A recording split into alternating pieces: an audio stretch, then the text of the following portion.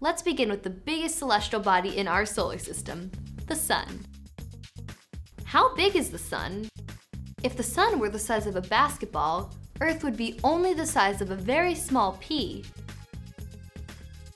What makes the Sun such an important part of our solar system is that all 8 planets move around the Sun because of gravity.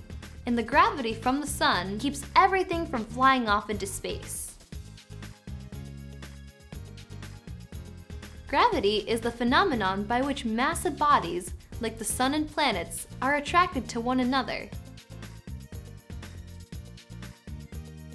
Every object in our solar system has and is affected by gravity. This means that every object pulls at every other object. The bigger the object, the more gravity it has, and the harder it pulls at the other objects. So the Sun has the most pull. The first thing to know about the Sun is that it is a star.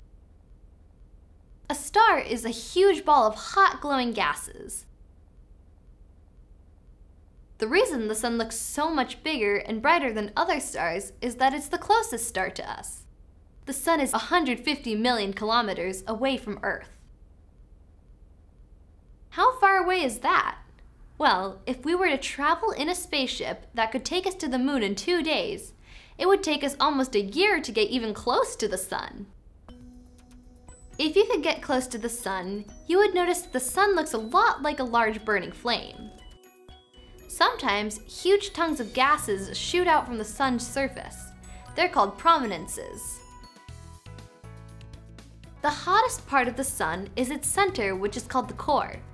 The Sun's core is about 25 million degrees Fahrenheit, or 14 million degrees Celsius.